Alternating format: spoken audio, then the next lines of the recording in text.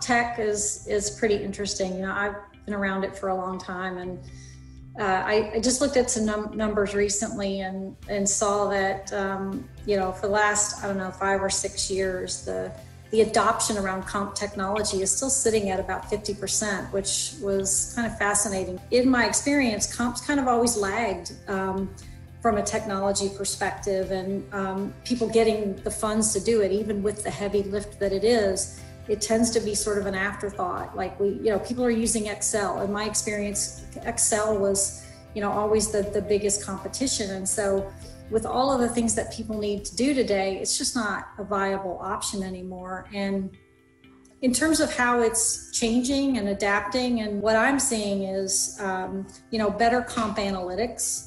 Again, analytics in general have been big for the last number of years. And again, since comp tends to be a little bit of a straggler behind everything else, you know, that's going to be something I think we start to see more of.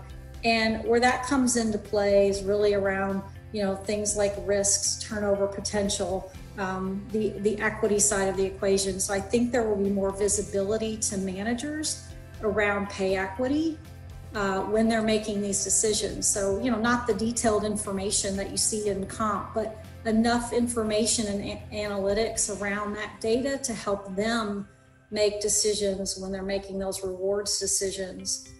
And better integration, right, with other solutions like learning and productivity tools and other things. The process itself is complex, and we've, you know, automated that to the nth degree, right, with all of our processes. But getting to the point where you can, you know, have really good data to make the decision is going to be key.